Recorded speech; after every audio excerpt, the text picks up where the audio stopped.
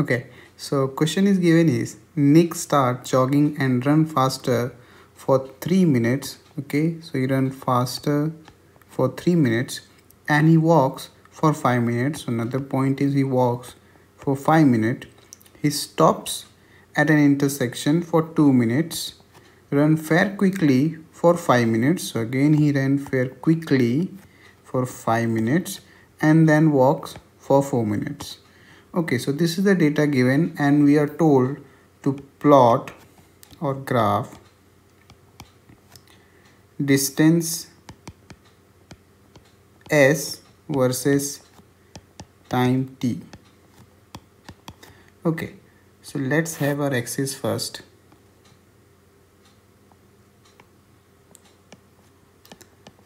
T axis and distance axis s.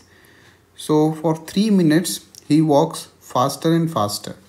So for 3 minutes he'll accelerate. After 3 minutes, so this is time 3. After 3 minutes he walks for 5 minutes. So it will be a constant speed. So we can have a straight line since speed is constant. Then he stops at an intersection for 2 minutes. So this is 3 plus 5, that is 8. And he stops for 2 minutes. So that will be horizontal line since there is no increment in distance. So it stops for 2 minutes. So 8 plus 2 will give us 10. And then he start walking fairly quick. Okay, so again it's a or we can, it's given running fairly quickly. Okay, so that can be represented again by a upward trend line. Okay, a slope with little high, and it is done for 4 minutes, so we can add 4 minutes. So 10 plus 4 is 14. So this is the graph for S versus T. Okay, and here point we have to remember is, since in real life we don't just directly switch from a particular speed to another, we have an inertia. So there will be a curve here, it will be a smooth transition, and similarly here we'll have a smooth transition. Now we have to plot the diagram or a graph for ds by dt.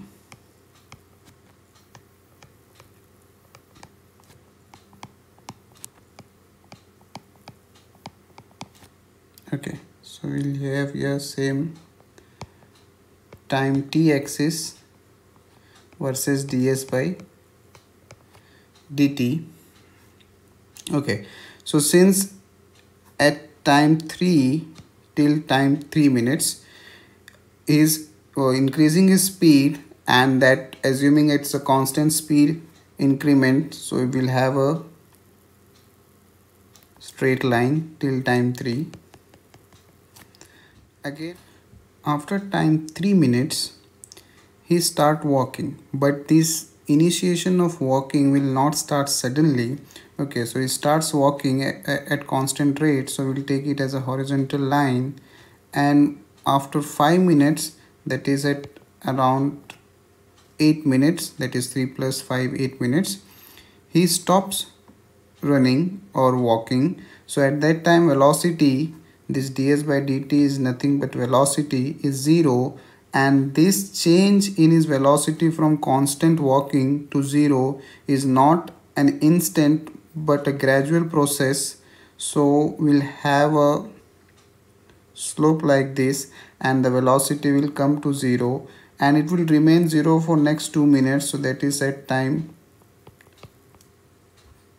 10. Okay, now after 10 minutes again he starts walking fairly quickly. So that walking is for 4 minutes.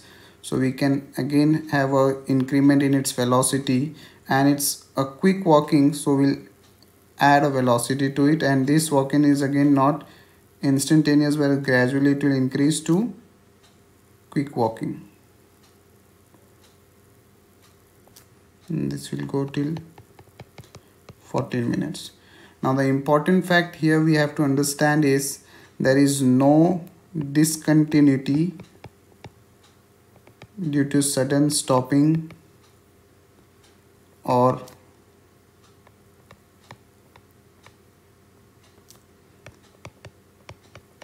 walking. Since in real life we cannot stop instantaneously or start walking instantaneously, we have an inertia, and that is what is represented by this curve. Thank you.